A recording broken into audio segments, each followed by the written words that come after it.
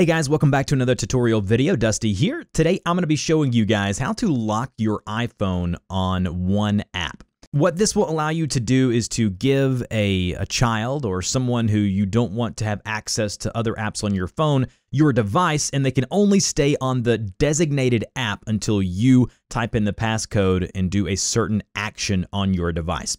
So in order to do this, what you're going to want to do is open up Settings.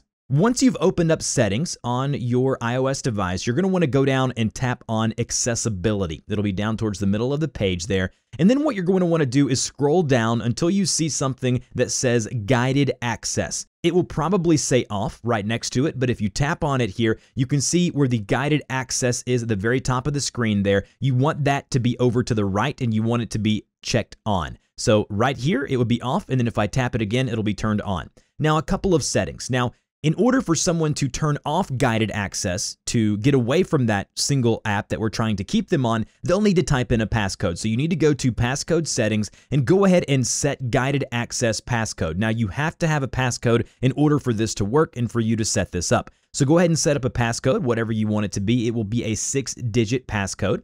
And then you can even set that up to be Face ID if you want, but I prefer to go with the passcode. And then once you've set up your passcode settings, go to time limits. Now this allows you to set time limits for how long you want that child or that individual to have access to that app. And then when the time is up, a sound will go off, and it'll even speak to them if you want it to by checking the speak option here, and it'll let them know how many minutes they have left on the app. But again, I have all of that checked off. But if you want to do that, that is available to you. Now, the accessibility shortcut, this is the most important thing. Make sure this right here is checked on under accessibility shortcut. Now, in order for you to set this up and to get it to run on a single app, what you're going to want to do is navigate over to the app, and you're going to want to triple click the side button. The power button, not the volume up or down button, but the power button. I'm showing you what that looks like now, and I'm demonstrating that in video right now. I recorded a little short clip showing you exactly what I mean by that.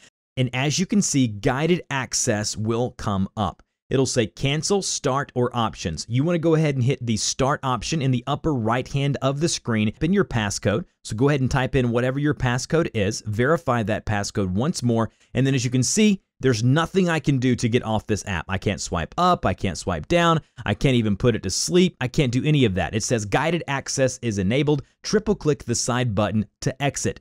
And to turn this off, you just triple click the side button and you type in your passcode. And then once you've done that, you can see guided access options come available to you. This is a great tool if you have toddlers or kids that you want to be able to watch YouTube Kids, but you don't want them to be texting or Facebooking your mother-in-law bad words. That's kind of what I use it for. But it's up to you how you want to use the guided access feature. If you have any questions about this, please put those down in the comment section below. I or one of our community members will get to those as quickly as we possibly can. If this video helped you out, help me out by liking, sharing, and subscribing for more technology tutorials just like this.